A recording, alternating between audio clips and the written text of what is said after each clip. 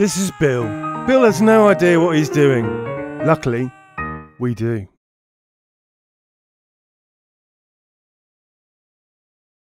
Five signs of subsidence.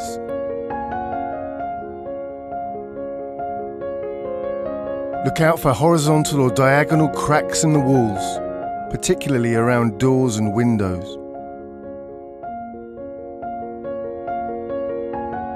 Look out for cracks appearing in ceilings, especially where they meet the walls.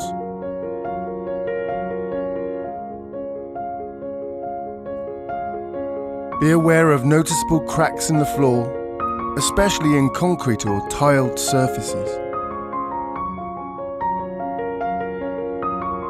Look out for floors that slope or feel uneven, possibly indicating subsidence beneath. Look out for walls that visibly lean or tilt. If you notice any of these, your property could be subsiding, so give us a call before the damage is beyond repair.